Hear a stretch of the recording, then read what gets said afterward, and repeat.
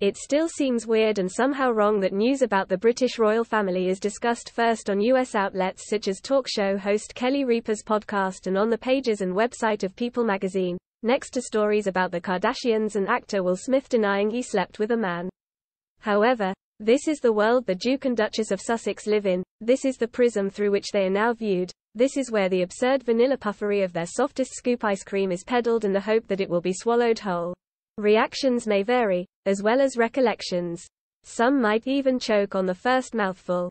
Omid Scobie's new book Endgame is out at the end of this month and an extract has appeared in People magazine. American readers might be surprised to learn that, according to this highly partisan account, the death of Queen Elizabeth II was not about the passing of a much-loved monarch and a somber moment for British people and our shared history. It was all about Prince Harry. Although Harry and Meghan have indicated they had nothing to do with the book, there is a great deal about who told him what and when about our 96-year-old Queen's final decline.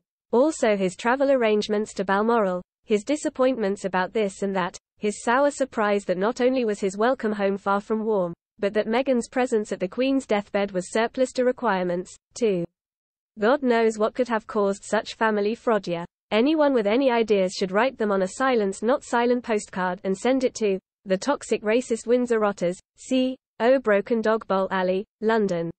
According to Endgame, Harry was especially peeved that his brother did not respond to his texts when he was trying to cadge a lift to Scotland on the RAF jet that flew Prince William, Prince Andrew and the Wessexes. You have to laugh. What did Harry expect? If you shovel endless steaming manure onto the family fruit patch, surely you must expect a rich crop of raspberries in return.